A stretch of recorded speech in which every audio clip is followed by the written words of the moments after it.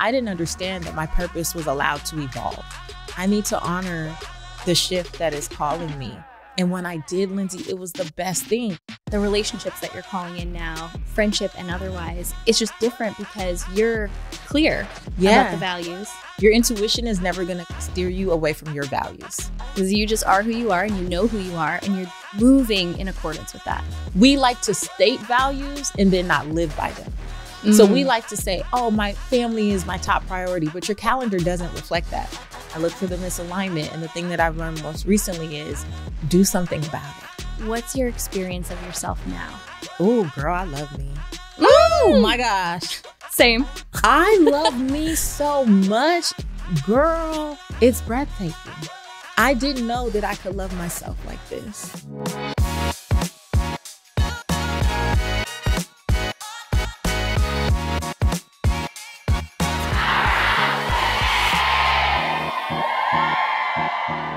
Patrice Washington, welcome back to the Powerhouse Women podcast. Thanks, friend.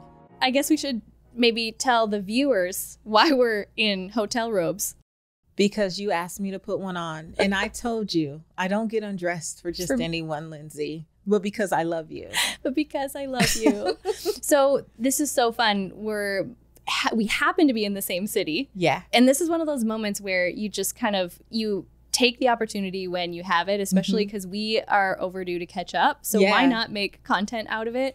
Because you really are, not only are you one of my favorite podcast guests, and I'm not just saying this to be nice, I just got to see you on stage and you're one of my favorite speakers of all time. You get better every single time I see you. You say that every time. But then you keep getting better, so I'm not lying. I'm a woman of my word. I think I keep getting more authentic. Yeah. And I think that's what resonates with people is just that owning more and more of my truth and being unapologetic about what other people think about it. Yeah. Yeah. So we're literally recording this at like 7 p.m. after an event. And I was like, let's just throw on the fancy hotel robes and really give people this is the kind of conversation we'd probably be having over a glass of wine after an event anyway. Yes. So, okay, you were in my business when you were on stage. Let me tell you why. Yes. You were talking about this analogy of the boulder. That comes after the rock and the pebble. And these signs we get that if we don't listen to them, if we don't obey that call to pivot, to make a decision, to do whatever it is, it just gets more and more uncomfortable. Yeah. So rude, first of all. I was rude? You're just in my business making me. That's my job. But I have actually been in a season where I'm starting to listen to those things a lot sooner. Because you shared some really powerful examples about that. So for anyone who wasn't there, take us back to just where you sort of learned the hard way about this theory. So I was talking about when you're in the season of awakening, this means that life is always trying to get your attention. Life is speaking to you. And oftentimes we're waiting for life to yell at us. And it actually just starts in a whisper. And so for myself, after losing everything in 2008, 2009 during the recession, rebuilding this career as America's money maven, and really having all the things that I prayed for, I'm on national television, often I'm on national radio, I'm being featured everywhere, I'm speaking all the time. And yet there's this still small voice that says, there's more. And I couldn't slow down enough to really lean into it and try to figure out what that actually meant for me. So I did what most of us do. I just shook it off and I kept going. And then I'm on the Dr. Oz show one day and I had the pebble, and the pebble was just this moment where I'm on there, and they're asking me to move a felt piece of broccoli and apple from one board to the next. And they're like, because we really want to help the people. And I'm like, with all due respect, I don't believe that this is the truth about wealth. I'm saying this to myself. Yeah. And I'm like, when I got delivered from that bathroom floor and had the opportunity to rebuild my life brick by brick, right? It was not because I was saving on groceries. There were a lot of other things that I had to do. And I felt like in this season of your life, you have a responsibility to share those things.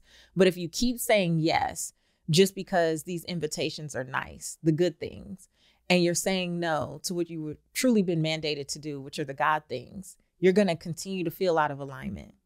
And so that pebble, that whisper happened that day on the Dr. Oz show. But I was like, I'm too busy.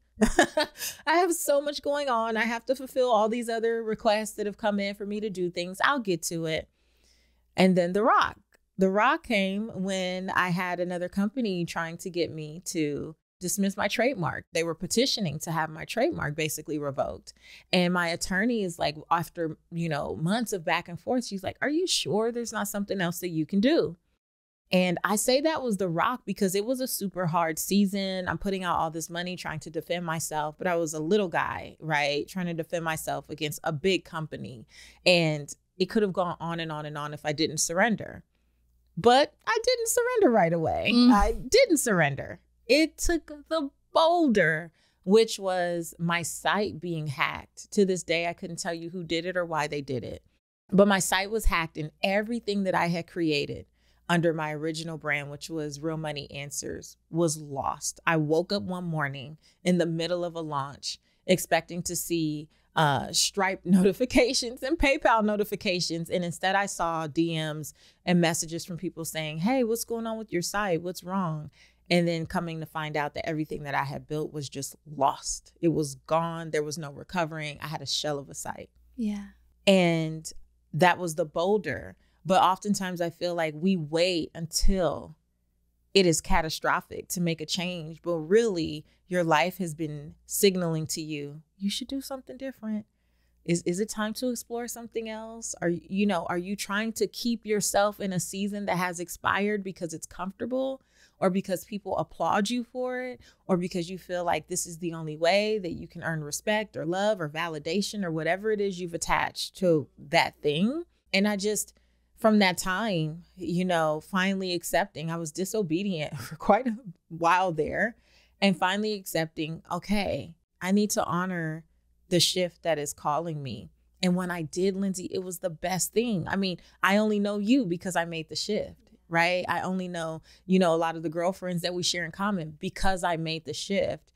And when I did, was it uncomfortable? And was I releasing what I had known? Yes, I was. But the beauty of what actually happened in the unknown has been such a miraculous journey that I wouldn't trade for anything. I'm grateful for the boulder, but I don't want a boulder every time it's, my time to do something different. And that's what you really highlighted for all of us, was just that it doesn't have to get to that moment. But I want to go back because you've been on the podcast a few times. You've spoken at the Powerhouse Women event. Yeah. So a lot of people know your story of this powerful bathroom moment where you were at rock bottom, in a lot of ways, rebuilt. So this was after you had rebuilt this really successful career. Yeah.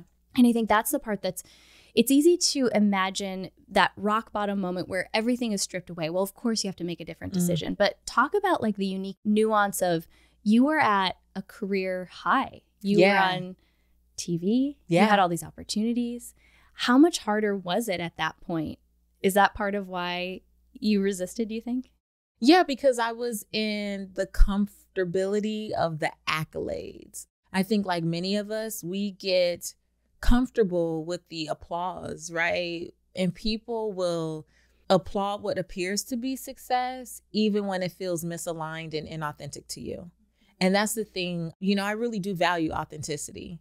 And so being able to just keep asking myself, do you really want to be a public success and a private failure? Is it okay that people are excited about what you're doing, but you no longer feel excited? Even though you feel like your life is in service to others, at the end of the day, you still have to be served by this. You cannot become a prisoner to purpose. And sometimes when we don't understand, and for me in that season, I didn't understand that my purpose was allowed to evolve.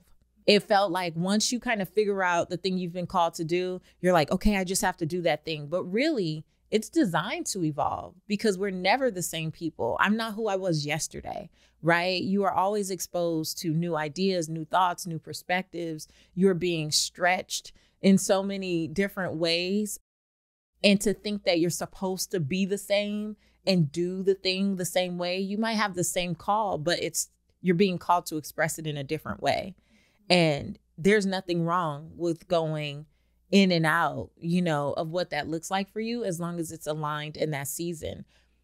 up until that point, I really hadn't had that conversation with anyone, that it was okay for my purpose to expand and evolve, and that it should, because, I say this all the time, our businesses and our purpose will only grow to the extent we're willing to heal.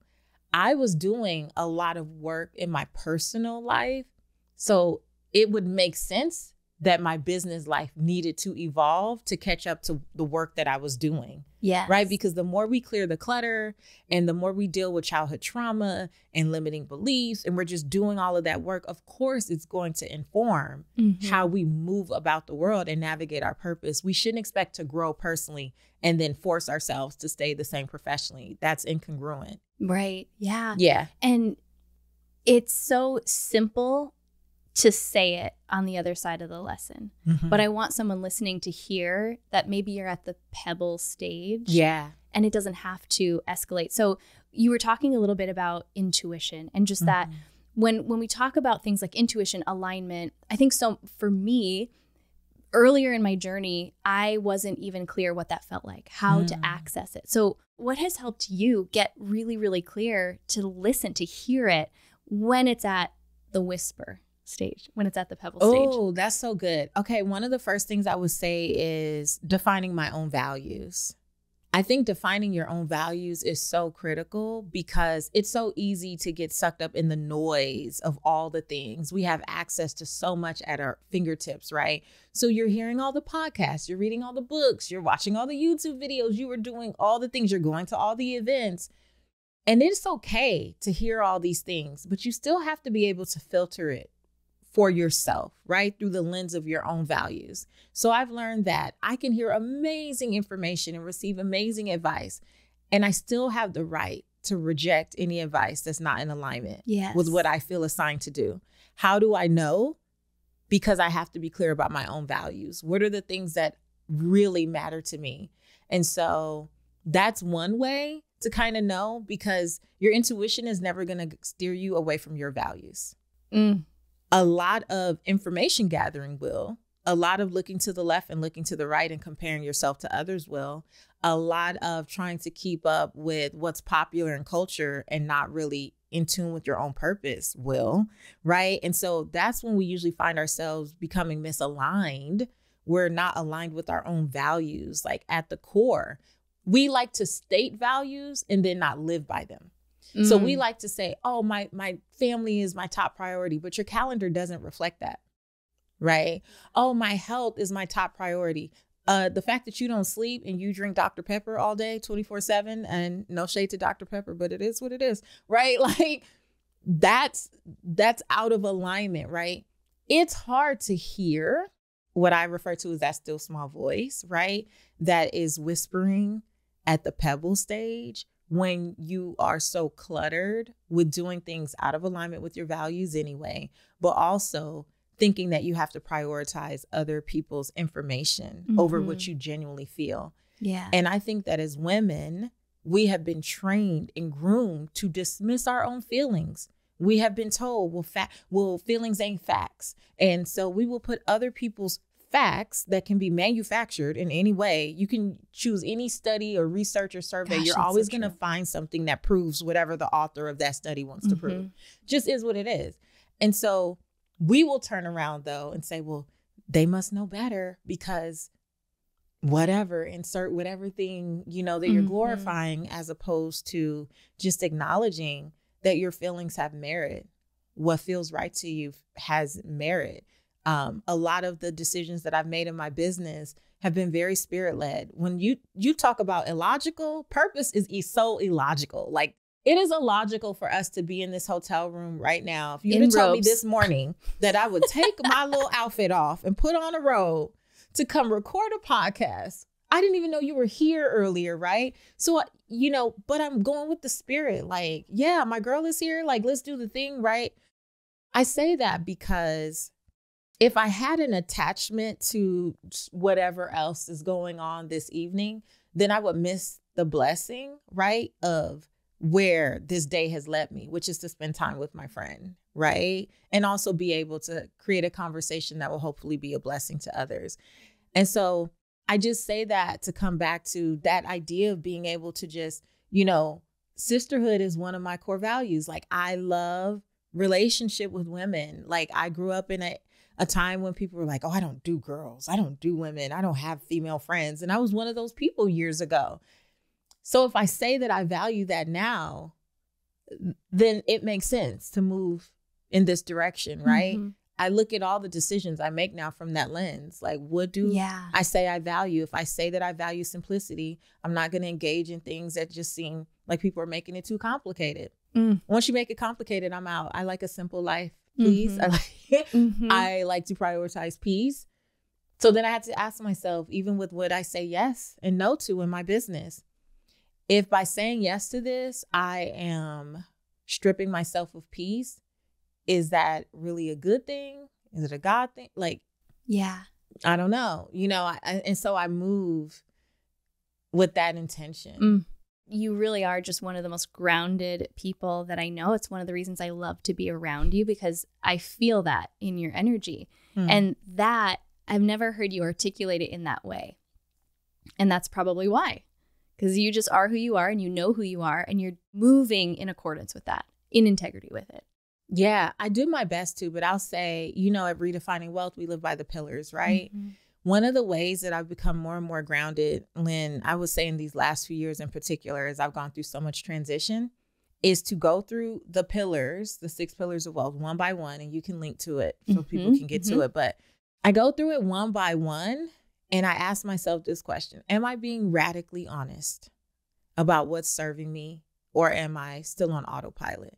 And what I mean by that is, you're going to change. Like I said, you're always growing and evolving. So fit pillar is the first one, right? So it's about becoming your best self and being fit both physically and mentally.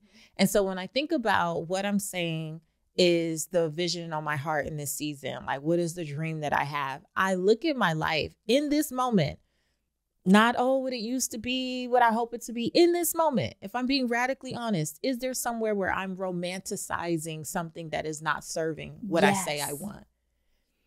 And I said on stage today, a lot of times we don't want to ask ourselves the question, because then we'll have to take responsibility for the consequence. Because once you know and give voice to it, you can't unknow it. There's no going back. You can ignore doing anything, pebble, rock, boulder, right? You can be disobedient and say, I'm not going to do anything about it. I'm just going to sit here. That's your option. That is an option I've chosen many times, knowingly and unknowingly. But what I've learned to do now is, let's say fit pillar. I came to a place earlier this year where I was like, if I'm being radically honest, I'm romanticizing my relationship with my current therapist.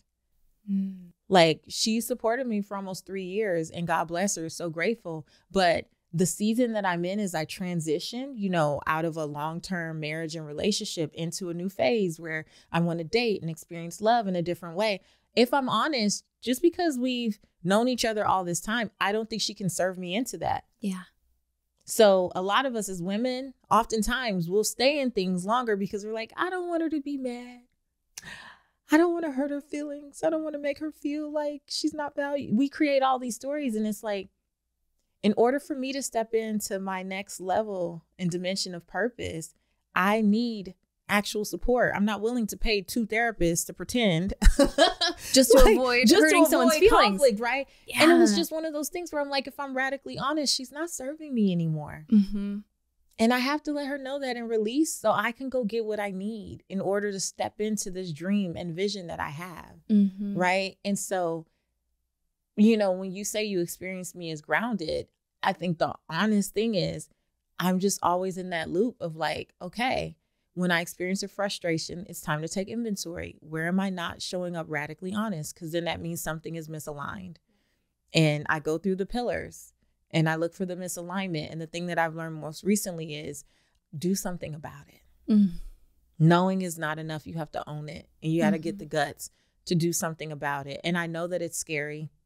I know that it's not easy. I do believe it's a muscle you have to build. Yeah. And I believe for myself, as I've built the muscle with little things, it led to me being able to make the decision to dissolve my marriage, because the truth is it was not serving me, and it was not. And I don't want to say it's not serving people. Oh, it's just about you. Yeah. No, I had experienced pebble after pebble, rock after rock, boulder after boulder.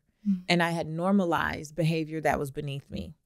I had romanticized what I still desired, right? Because sometimes we can pray for something for so long and we're just holding on and creating a fantasizing about what it could be. And the reality is we can't deal with people based on what we hope. We have to deal with them based on what we know. And based on what I knew that it was not God's best for me, right? And boulder after boulder, just like, no, this isn't it. God has better for me. But I had to do that by getting clear through these pillars for myself so that I didn't mix up my genuine, like, this is what Patrice desires against what other people think. Because it wasn't about looking for affirmation, validation, or a chorus of consensus. This is what I know I have to do for me. And it was the best for me. This is what both examples. Yeah. Best things I could have done for my career and then for my personal life. And that's the part I want to kind of start to bring this together and talk about. You're further on the journey. You've now built that muscle by doing these things over and over and over again. For someone who's listening to this and is starting to realize that radical honesty point is step one, I want you to speak to how it feels for you, how you feel in your body, how you feel in your business, how you feel in your relationships now, almost to give hope, right, of what's on the other side of doing some of this work, because it's confronting at first. Let's just call it what it is, right? You know what's so funny? Can I tell you where I really started to build the muscle? Yeah. And this is going to sound so crazy. I started to build the muscle in two places: the nail salon and when I would get a massage. Was it because you spoke up?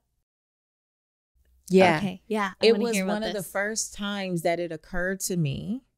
And I'll tell you who really helped me get the lesson down, where I realized you're not radically honest in every possible way. And you can't expect yourself to be radically honest in big ways if you won't do it in small ways. This is where I get the idea of building the muscle, right?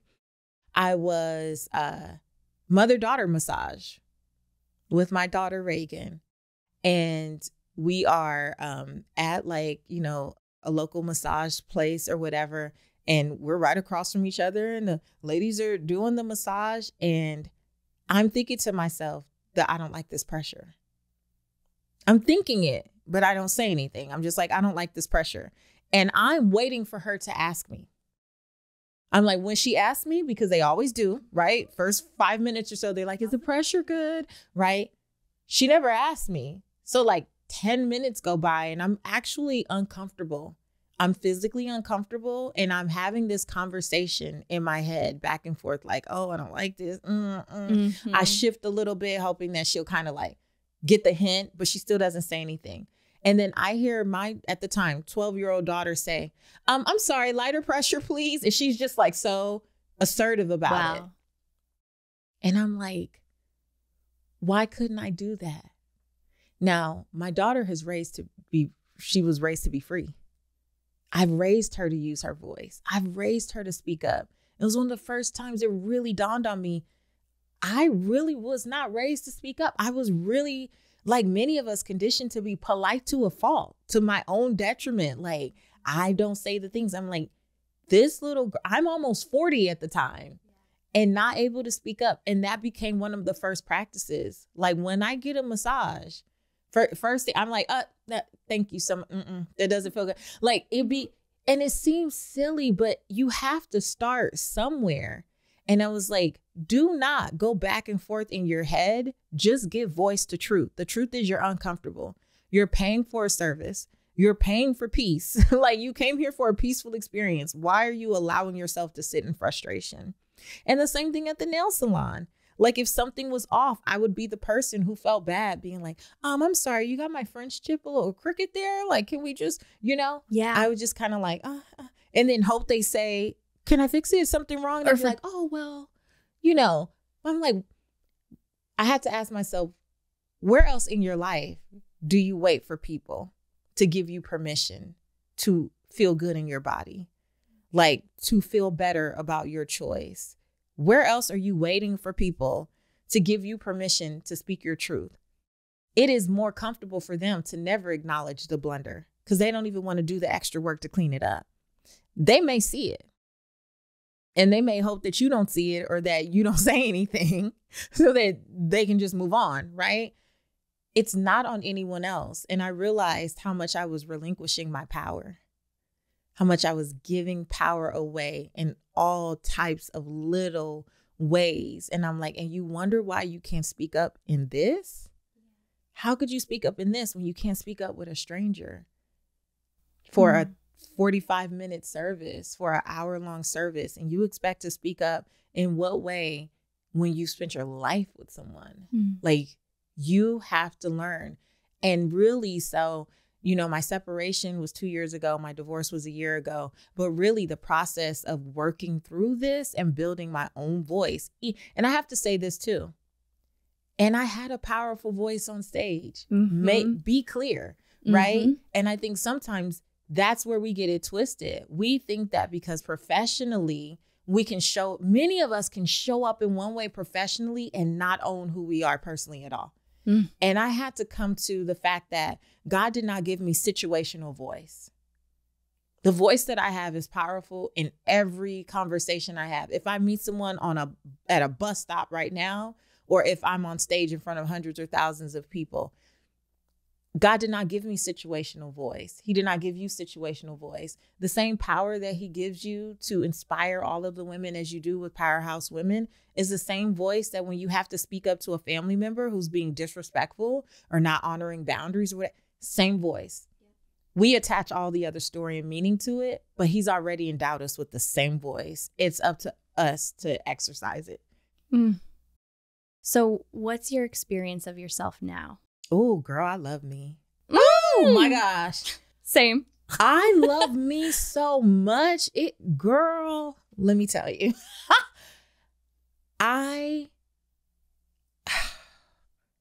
It's breathtaking. I didn't know that I could love myself like this. I didn't know that I could find myself so loving and so lovable and so worthy outside of applause. Being on stage, you know why you think that I'm better and better every time? Because I care less and less. I care about being of service to people, but I'm not there to try to get everyone to like me. Yep. I am okay if I walk off that stage and half the room is like, I didn't really like her. That's okay, because I said what I came to say. And the half of the room that received a nugget, I was here for them. I'm not here for all the people. I'm here for the people who are called to my voice. And that is so freeing in so many ways. I can't even tell you, like, I love my life now. I love my life. I love what I get to do. I love how I get to do it. I love that I get to say yes to what I want to say yes to. And I have no attachment. I'm not attached to like, why didn't they invite me to the thing? I don't care. Like, I'm literally just whoever I'm called to serve and whatever I'm called to do. I'm excited when I can do it. And other than that, I'm at home minding my business, loving myself, loving God, loving my child, and loving my man. That's it. I don't have an attachment to another thing. And by that, you know, that means I'm dating again. Like, but I'm like in Which there. We're gonna, part 2. We're gonna wrap this so I can get the real tea. Yeah. Yes. Yeah, I love it. But even just the relationships that you're calling in now, friendship and otherwise. Yeah. It's just different because you're clear about the values. And like you said, showing up in alignment with that. And I just love you. I adore you so much. Anyone who's willing, I literally pulled you aside less than an hour ago and I was like, my team is here and all the equipment. Do you want to go throw on fancy hotel robes and just get to have this conversation? Because anytime I get to talk with you, it's valuable to me. And so I know it's valuable to everyone else who's listening. Well, so thank you. For having me. And I love you. I love you.